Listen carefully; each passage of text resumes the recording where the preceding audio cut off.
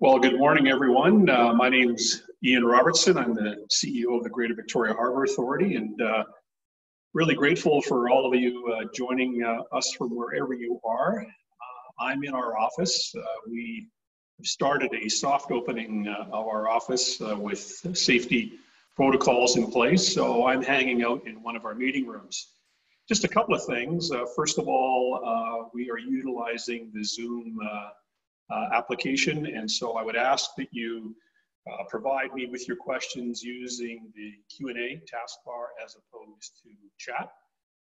We are recording this, and once this is done, we'll put it up on YouTube for everyone to access. So I'm going to go through an update on us and our operations, and then I'm going to throw it open for Q&A, and we'll go from there. We've got a full house, which is fantastic, so I think we'll try this again. So again, bear with us. I'm going to try and prove the theory wrong. You can't teach an old dog new tricks, and so I think we'll have some fun with this. So just to start off, I'd like to welcome everybody, and to also acknowledge that we are on the traditional territory of the Songhees Nation. And there we go. We are honored to steward these properties with both these partners that are members of our board. A little bit about us. We are a not-for-profit organization, and as you've probably heard me say in the media, that 70% of our revenues are generated by cruise. And with the loss of cruise, it certainly has had a significant impact upon our business. But that said, we're continuing to keep as many of our operations open as possible. And Fisherman's Wharf has been busier than ever. And so we are doing everything we can to ensure that those properties remain open and accessible. So I'm just having a little trouble here with the technology. And just having a bit of a challenge. There we go. Go get this figured out. Wanted to start off showing you our staff. And for the last about 10 weeks, our office has been shut down, and we've been making the best of things from working from home. And I'm really grateful for all of the staff for being flexible and figuring out how to make it work as they work from home. In terms of where we're at right now, as you can see, Transport Canada on March the 13th suspended a cruise in Canada till July 1, and we are waiting on word from Transport Canada whether this will be extended. As I mentioned, we all started working from home on March 17th, and our operations staff began to work on the front line maintaining essential services. On April the 3rd, we had to take the very difficult decision to lay off about 47% of our staff, 23 staff to be specific, and they are temporarily laid off. Around the April-May period, we started to see cruise lines cancel several calls for the 2020 season. And here we are, bringing us up to May the 19th, and we are working from the office with safety protocol measures in place. So running an operation 24/7 is not without its challenges, and I'm really grateful to all of our operations and maintenance team that are keeping our properties safe. As you can see, we've had some significant increase in vandalism that we've had to address, and I'm just grateful for our team keeping these properties open. We have float homeowners that are living on our properties. We have moorage clients that continue to use our marinas. So it's very important for us to maintain our operations on a 24/7 basis. And again, I'm really grateful for the job that everyone is doing.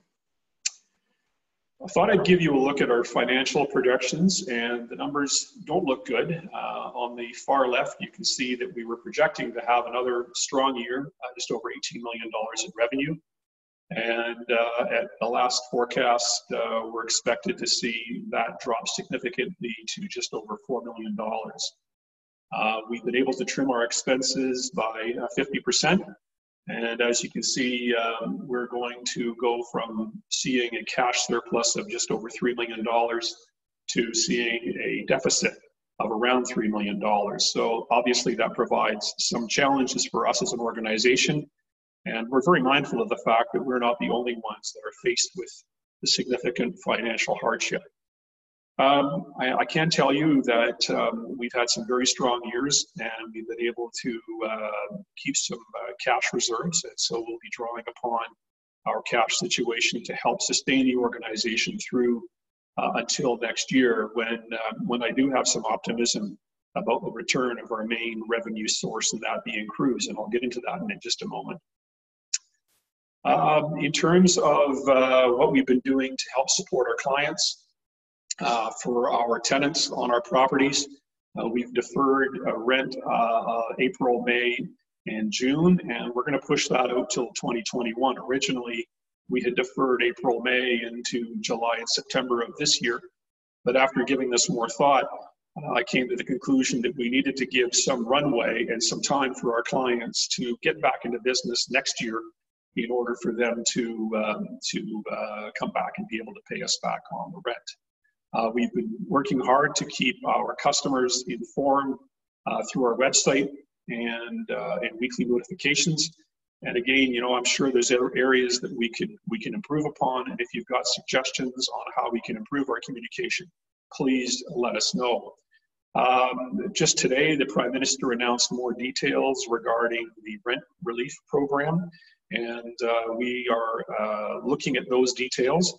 And we know that we're in a position to qualify. So if you are a tenant on our properties and you've got an agreement with us, just give us a bit of time and we'll be rolling out the details as to how this will impact you. And I would encourage you to keep checking back to our website, because that's where we're keeping all of our information live and in place. So I talked a little bit about cruise. It's obviously 70% of our revenue, and it allows us to fund and sustain many of the community amenities that Victoria residents and visitors love and enjoy. So as we know, cruise is under the jurisdiction of Transport Canada. And what we know is sailings are suspended until July 1. As we speak, we still have 67 calls on our schedule, predominantly made up of Norwegian Cruise Lines and Royal Caribbean. Those two lines are hopeful that they may see some sort of an Alaska season. And I remain optimistic that that may be the case. But as I said, we are waiting for announcement from Transport Canada. With that said, I have prepared the organization for what I call a worst case scenario. And that is that we are not anticipating any cruise in 2020. And that's how we've updated and reflecting this organization and our financial projections. Cruise schedule will always continue to be updated. And so, quite honestly, right now our focus is on planning ahead for the 21 season. In terms of major projects, we were able to complete the Mooring Dolphin, and I'm very grateful for the teams that worked on that to get that done. We are moving ahead, continuing to move ahead with our shore power business case and feasibility. And we've been partnering with Moffat and Nichol to get that done. And I'm hoping that come the fall, we'll have a full report back from them. You may be wondering, with our significant loss in revenue, why we decided to continue with the shore power feasibility. And we felt it was important for the long-term sustainability of cruise, both from an environmental perspective, a social perspective, and an economic perspective.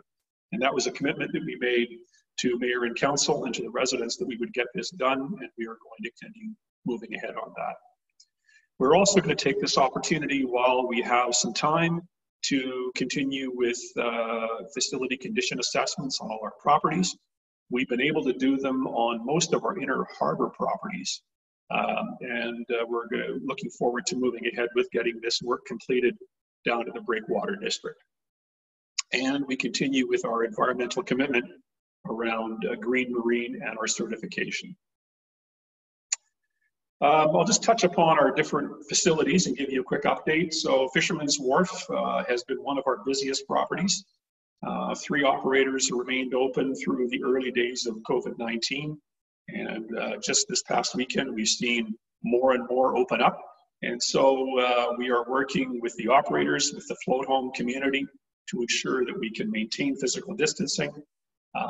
We do know we have residents down there that are down there 24/7, and so we'll work with them to find that balance.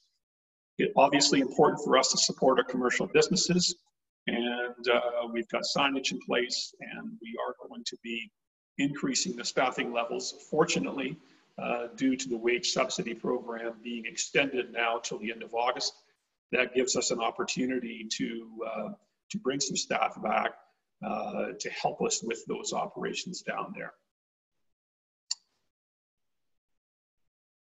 In terms of Inner Harbor Marinas, again, continues to be very busy. And as I look out just where we are right now, our marinas are well over half full. And while we are not able to welcome American boaters, we're still seeing a lot of our winter moorage customers continue on. And so what that means is we still have to obviously ensure that these facilities are clean, that they're safe, and that we have the staff on board to welcome and to sustain our customers that are down there. So we are working closely with the Coast Guard and to ensure that safety is maintained down at these facilities. Steamship Terminal is also a property that we are responsible for. We closed the doors in March after pretty much all of our tenants decided to close their business. And right now we are just having staff maintain essential services and emergency services. And the reopening of this facility will probably happen when the provincial government opens things back up again. So we're watching this very, very closely, and we'll work with our tenants in this property. In terms of the Ogden Point breakwater, today was a good day. At 10 o'clock this morning, we opened up the breakwater. And yeah, there were probably 5 or 6 people that were eager to get back out on the breakwater. We've got signage in place to enforce and to really reinforce to everyone social distancing, single file on the right. And so we'll keep a close eye on this and ensure that the people using this facility are adhering to the guidelines we've laid out. And quite honestly, if we get a sense that things aren't working, we may have to take the decision to close it down again. So we'll watch this very closely. But we thought it was really important to get this facility opened back up again for everyone to enjoy. Inner Harbor, Lower Causeway, and Ship Point, we had significant plans to enhance the activity down at the Lower Causeway through our Inner Harbor summer lineup. And with all things, we've had to put this on hold and most likely cancel for this season due to COVID-19. However, we are maintaining waste removal and cleaning. And as I mentioned at the outset, we've had some security and vandalism issues, and so that continues to be a significant challenge for us. And we're closely monitoring the situation down at these facilities. So in terms of what's next, I think I can tell you that there is a degree of optimism around cruise for 2021. I know that right now, cruise has kind of been the poster child for COVID-19, and I think some of it is unfortunate. However, it is what it is. But talking to the cruise lines and talking to various agents, we're optimistic about the fact that cruise can return in 21. Quite frankly, I'm of mixed minds around whether the port should be reopened on July 1. There's a part of me that understands the economic benefit, but more importantly, as I've always maintained, the safety of our residents is the #1 priority. And so while it could be a very tough situation for us and all of the businesses that rely on cruise, I wouldn't be terribly disappointed to see cruise take a pause for 2020 to allow the cruise lines to get their safety actions in place. And I can tell you from talking to the cruise lines, they are working very, very hard on safety protocols. And it will also give us a chance to see how cruise responds in the fall and winter. with other ports that they may enter, and to see what we can learn from that and put in place for next year. But at the end of the day, I know the cruise lines will only come back when they believe it's safe to do so. And I have tremendous confidence in the federal government and the leaders that have been leading us through this situation to give us the direction around when it is safe to open up the ports. I think that's pretty much all I have to say in terms of moving forward. I just want to underscore that, it sounds like an overused word, but there's been no playbook for this, and we're just we're all working hard to kind of get through this as much as possible. So with that, I think what I'll do is I will pause, and now I'll turn to some of the questions that are coming up on through the Q&A. One of the questions coming up from Fisherman's Wharf, it says around Fisherman's Wharf residents are closed to the public. Pump out facility is open, and there are no barriers or signage. Will this be addressed in the future? And the answer is yes. When I was down there, I understand that we did have some barriers in place. And I also was aware of the fact that we had a situation over the weekend where someone did take some takeout and move themselves down to the area that's used by our float home owners. So I can tell you that watching the operations down at Fisherman's Wharf is a top priority, and we'll make adjustments as we need to. So in terms, another question, are there any plans to do more improvements in the area that would enhance? And I think we're open to this, and we're looking at all of these opportunities. Again, I'm grateful for the wage subsidy program to be extended through till the end of August, because that will allow us to look at perhaps bringing back some staff and to help us with some maintenance that may be required. And so while we're waiting for a few other questions to come in, I know that some people, again, are probably wondering around cruise. And in talking to the cruise lines, I hear consistently, not just through the cruise lines, but also through the travel agency community, that Alaska could be one of the first itineraries that could bounce back. And the reasons for that is Alaska is seen as being very safe and secure. And you know what? Cruisers are very, very loyal. And in talking to some of the local travel agents, I think we've all been quite surprised by the fact that there is a significant, still some pent-up demand for people to get back to cruising. And I know for some of you that may be hard to believe and understand, and I can certainly understand that if you've never cruised before, you're probably not going to take a cruise in the very, very near future, and I get that. But as I said, cruisers are very loyal, and there is some demand. I was looking at a survey on Cruise Critic, and it said that of about 4,000 cruisers that have bookings for 2020, 76% of them have opted to take a credit for a cruise in 21 versus asking for a refund. So I thought that was very, very telling. And so as we continue to move forward for the next 6 months, it will be about working to navigate this organization through where we're at, assisting in reaching out to the broader community and to see where we can assist and where we can fit in. And at the same time, realizing and trying to find that, I would call the financial balance between recognizing that we still have operations with people living on our properties and yet trying to balance out the very, very limited financial resources that we have in place. Someone's asked a question around, is there anything that we've learned through this whole process?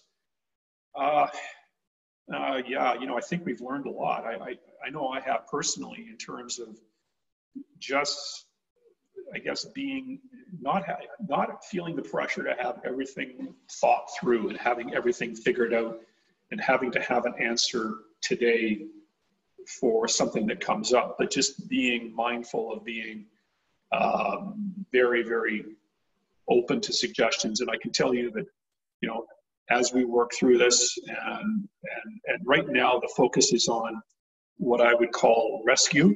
And then as we look to recovery, I think that will be the opportunity for us to kind of look back and see what we could learn from this.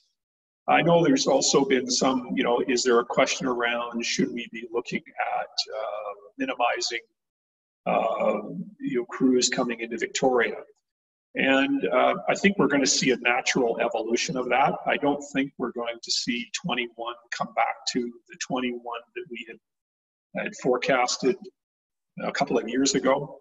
I think there's going to be a lot that the cruise lines will learn through this process and how they will adapt.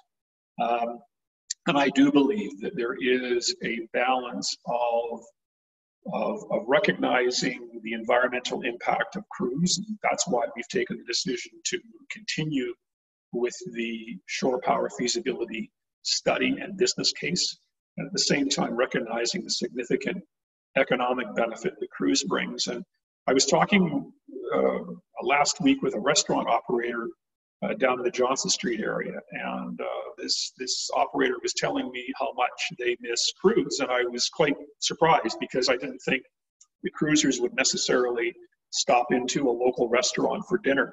And the operator was telling me that it's not necessarily the fact that we see people off of cruise come into our restaurant, it's the fact that cruisers bring vibrancy and animation to the downtown area and to various parts of Victoria. And I thought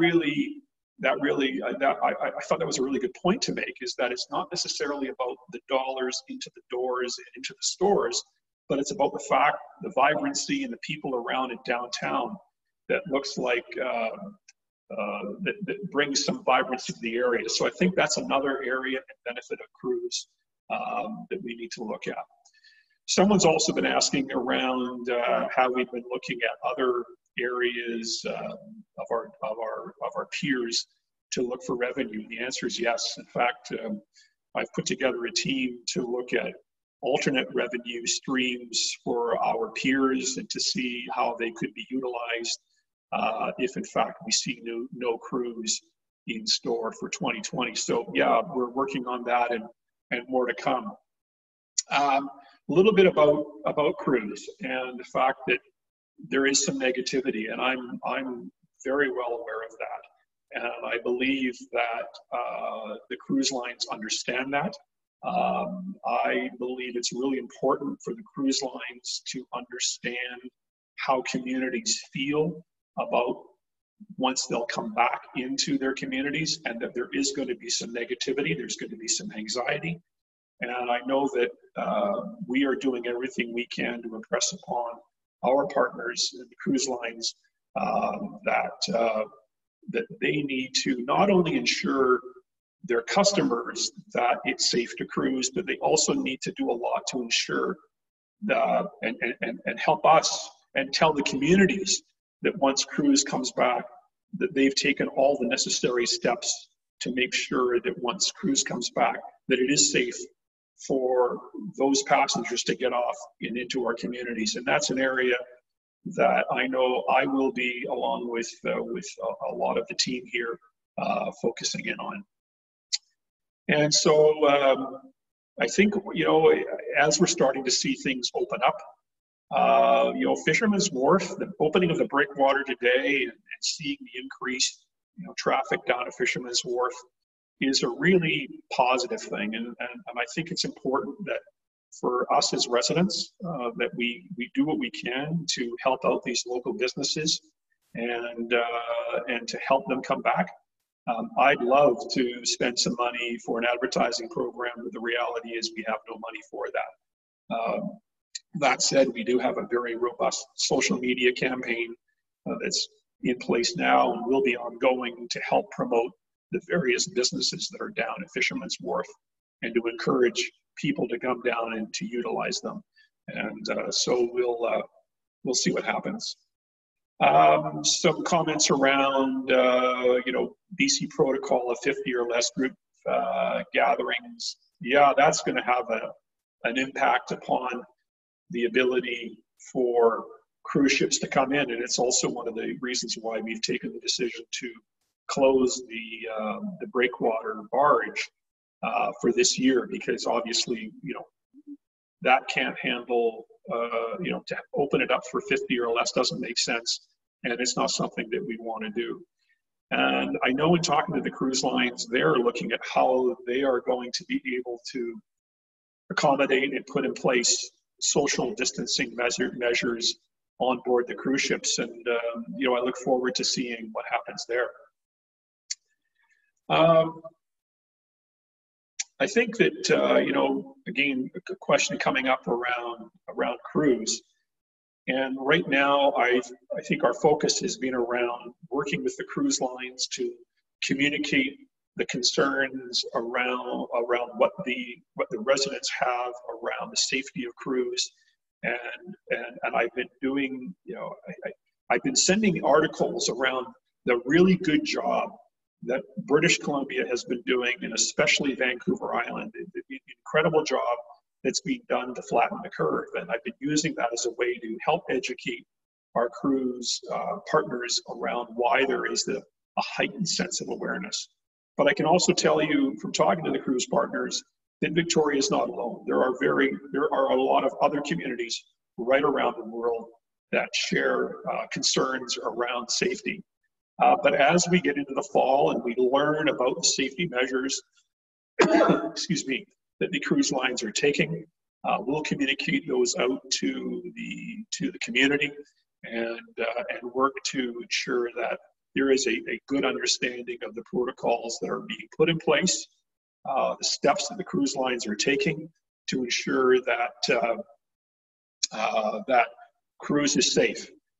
The last thing that I think we all want to have happen is cruise return in 2021, and we've got some folks out there with placards saying we don't want cruise here. I think we're going to learn a lot this summer how important cruise is to Victoria, and I think for a lot of us how much it is missed.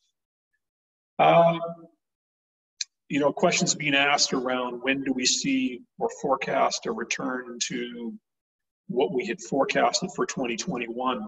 And I think it's going to really take a couple of years. I really believe that. I think we're going to see a return in 21. There's no question that, but to what degree that looks like, it's really tough to say. The benefit we do have is that, well, right now we have birth requests in for 2021. But I don't think it's going to be prudent of us to take those numbers and that schedule that we have right now and say, oh, okay, well, that's what it's going to look like. I think that right now the cruise lines are looking at, rejigging and reevaluating their itineraries. So I think it's fair to say that come November, December, we'll get a pretty good idea of what 21 will look like. And again, if I had a crystal ball, I would say that 21 may look like what 2017, 2018 was. So I think we're going to be a couple of years behind what we're looking at. But as we talk to the cruise lines, they are all very, very committed to Alaska. There is talk about bringing more capacity than they had originally planned. So what we might see is a shift of bigger ships in place of smaller ships. So we'll have to wait and see. But as I said, I think that by the time the November, December of this year rolls around, we'll get a pretty good idea of what 2021 will look like. Questions been asked around, as some of the newer ships are holding more capacity, do we foresee a limit of the number of cruise ships on weekends?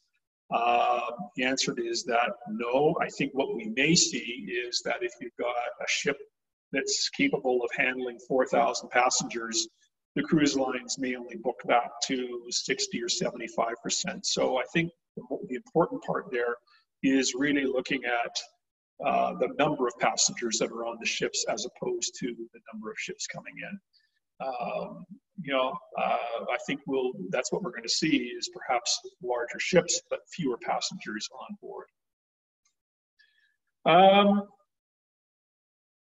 Yeah, so a question's been come up around how we can support the Indigenous partnerships that we've got in place. And one of the positive, or one of the things we were looking forward to the most is we had entered into a partnership with Songhees Nation to build a kiosk and to help them promote their tourism business in the Inner Harbor. And we had funded through, well, we generate of our revenue, 1% of our revenue is committed to working with both the Esquimalt Nation and Songhees Nation on economic activities. And we had a plan in place, and funding was approved, still is approved, for them to build a kiosk and to help them come back. And so we're in very close conversations with both nations around areas in which we can support them in economic development, whether it be in the Inner Harbor or in their nations or in other areas that they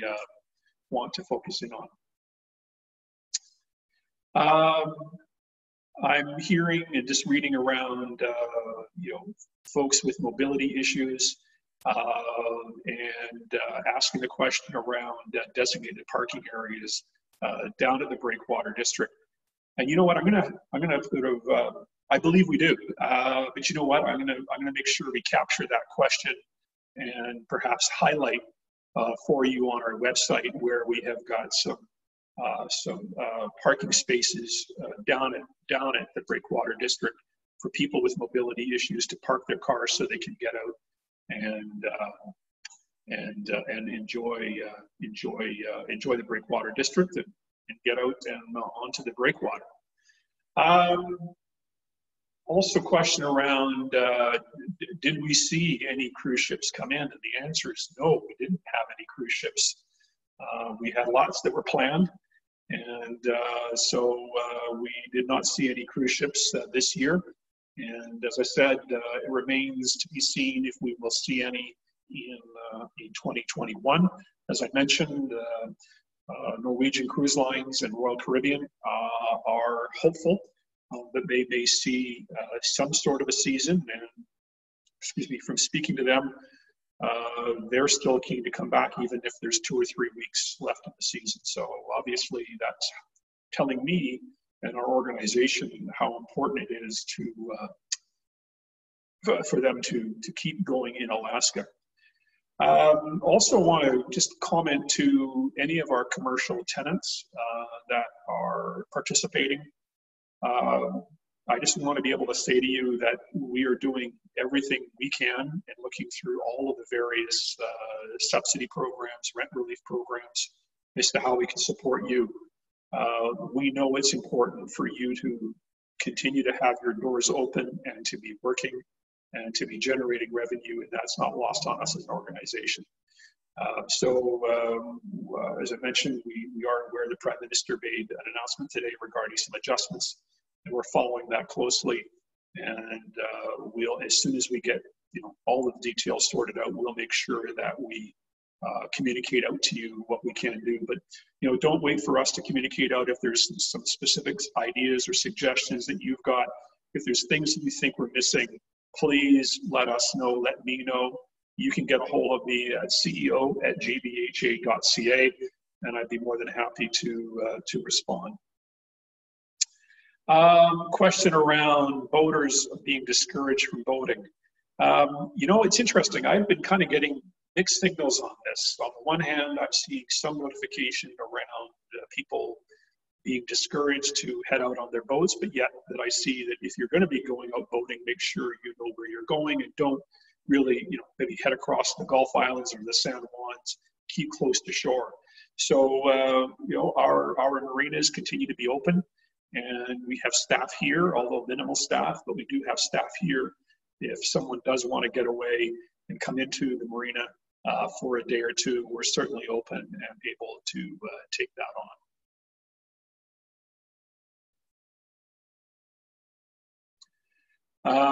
And so just waiting for any more questions that come in.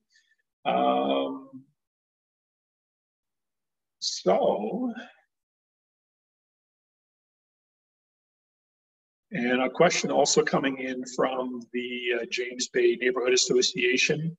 And just reinforcing that we acknowledge that businesses down at Fisherman's Wharf are important, and we'll do everything we can to ensure that you're kept apprised of the notifications. And again, maybe what I'll do is I'll just tuck away a note to ensure that that you as a neighborhood organization are kept informed of the notifications that we are sending out.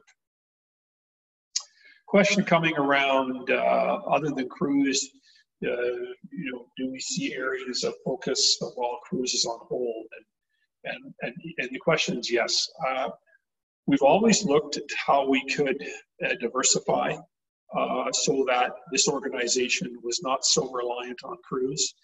And again, the reason why cruise is so important to us as an organization is that we are set up as a not-for-profit organization. And the surplus that we earn goes back into reinvesting back into the properties that we are responsible for stewarding.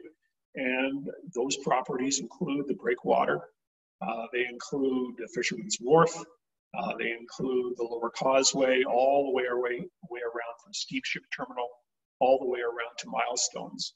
And these are all aging infrastructure that's going to need a lot of repair and replacement over the next coming years. And without cruise and the money that we make from cruise, there is real we're going to have a challenge in sustaining those properties. And I know some people say, well, just give them back to the city. Well, I can tell you right now, I don't believe the city is going to have the resources, financial resources, to look after them as well. So I think it's finding a balance. But yes, we are looking at ways in which we can diversify our business.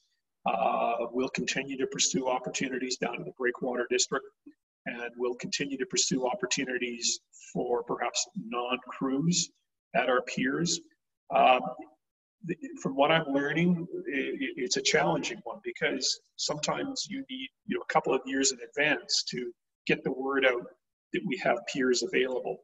But then we're limited because these piers are only available really 5 or 6 months of the year, when typically we have cruising. So yeah, I would love nothing better than for us to be able to utilize the piers more, to see more revenue come in. We are looking at ways in which we can make some enhancements to Fisherman's Wharf. We do have the Huron Pier closed. The Huron Pier is the dock at the west end of Fisherman's Wharf. It's the one that comes out to the fuel dock, and that's been closed down since last year. We did have plans to fix that wharf this year, but again, due to the lack of cruise, we've put most of our capital expenditures on hold. We've had to. So that's one pier that's not being used. But as we've looked at how do we replace that pier, we've thought about, well, is there another business or something that could go on that pier to generate additional revenue? So, we'll continue to look at avenues. And again, if you've got some ideas or suggestions, don't hesitate to let me know. And again, feel free to reach out to me at ceo@gvha.ca. And there's no crazy idea, and we'll take a really good look for that. Question coming in around the recycling area at Ogden Point. I think it's being referred to as the transfer station, but an area where marshaling is done of recycling coming off the cruise. And the answer is that right now it's obviously closed because there is no business from cruise. But when cruise does return, that business will come back, and we'll continue to support the efforts of that. In terms of great question around volunteer efforts related to our organization. We do actually rely on a lot of volunteers through Destination Greater Victoria to help guide the many different visitors that come in off the pier. So if you're interested in volunteering and supporting not just us, but Destination Greater Victoria and our community at large, certainly reach out to Destination Greater Victoria. I know that their volunteer program is shut down for this year, But as tourism returns next year, I'm sure that's an area where if you're interested, you could get involved. Got a bit of a question here around managing the ramps on the Fisherman's Wharf. I would take that's, are we looking at how do we manage the flow? And the answer is yes. We'll continue to monitor the traffic and the flow down at Fisherman's Wharf. We have considered whether we need to put, one-way ramps in, and we'll keep a really good focus in on that. Question coming up regarding one of our partners that we were sorry to see go, V2V Vacations, and currently that vessel is still there, and that property is still on a sublease to V2V. Once V2V signal to us that they are concluding their lease, then most likely what we'll do is we will work with the province and do an RFP to determine the best use of that particular float. Question coming in regarding if Transport Canada were to allow cruise ships to land after July 1, would we decide to accept them? And that's a question that I would want to take to our board, for our board to be supportive of that decision. As I've said all along, I have phenomenal confidence in the leaders, the leaders that are leading us all in the situation at the federal level and provincial level. And I will take the lead, we will take the lead and a recommendation back to the board based on their input. And you never know, there could be a modification to that particular order. So we'll have to wait and see as to whether crews will come back. I think what will be really important for this organization is what are the safety protocols that will be put in place, and not just the safety requirements that Transport Canada or Health Canada through Transport Canada will put into place. But I think for me, as the CEO of this organization, it'll be really important for me to understand and to be confident of the safety protocols that the cruise ships and the cruise lines have got into place, so that I can be confident that once the ships get here, that everyone is safe and that they are not a risk to the residents of Victoria. With regards to new hires, really tough to say. I have to say that I don't think we're going to be looking at any new permanent hires in the next couple of years. We've had to take the very difficult decision of temporarily laying off 23 staff. So I know that I have a lot of individuals that are eager to come back when we see our business return. But as always, if you're interested in careers at GVHA, we do have a space on our website. So feel free to continue to come back to our website and look at that. Question coming back around what's the status of home porting for crews? Well, I guess for us as an organization, that was one of the real highlights of this particular cruise season, in that we were looking forward to Cunard's Queen Elizabeth doing what I call a home port light. That means they were going to take on a number of passengers here in Victoria and cruise up to Alaska and drop them off. And I think this was the start of a goal that we had many years ago to become a home port. The bad news is, or I guess the good news is, Cunard are still committed to this itinerary, and we're looking forward to that coming back in 2021. So I'm hopeful that that will continue to move forward. So I see I've got about another 30 seconds left. I do want to thank everybody for taking the time to join me and this organization on this call. As I said, we're working through this as best we can. And if it feels like we don't have answers to your questions, we're working through those answers or questions to get back to you as soon as we can. So again, I think we'll do this again. This has been a lot of fun. The technology has worked. This old dog has learned a few new things. And so stay in tune. So again, thank you everyone for participating. And again, if there's any questions that you've got that I haven't been able to answer, please reach out to me at ceo@gvha.ca. Take care, everyone, and we'll speak soon.